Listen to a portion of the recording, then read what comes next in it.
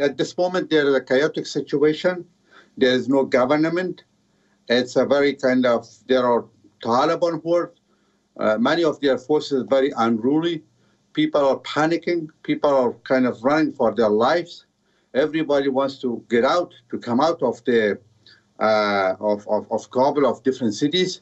A lot of people, they are in hidings in Kabul and in different cities as well. And at the same time, there is kind of very kind of confused situation. Who is in charge there? No one knows. The resistance have already started it. So the Panjshir Valley, just in provinces or areas like Kapisa, Parwan, and Baghlan, and some other areas, they have just, but of course the Panjshir is the core of the resistance there. So at the moment it has already started it.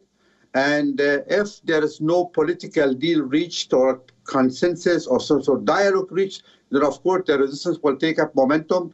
It will not be coincided only kind of limited to Panjshir, but across Afghanistan there will be resistance.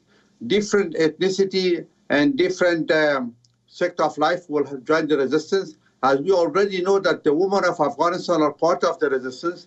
The younger generation of Afghanistan, which makes 70% of the population, they are part of the resistance. They have civil society whose belief is very different from the Taliban belief. They are part of the resistance. So across Afghanistan, there will be resistance. At the moment, they have not shown if they have got if they're different from the old Taliban. They have not shown. Just today, they have announced that the women of Afghanistan should all stay at home. Nobody should come to work until we have got a new kind of rules. I don't know what sort of rules would they have. They have got kind of a very restricted, limited so-called Sharia law. So based on that one, the woman cannot be allowed freely to come to work. So already they have changed their tone. They have promised, but from the promise to the practice is a big, big difference like that.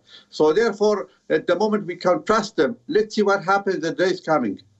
WION is now available in your country. Download the app now. Get all the news on the move.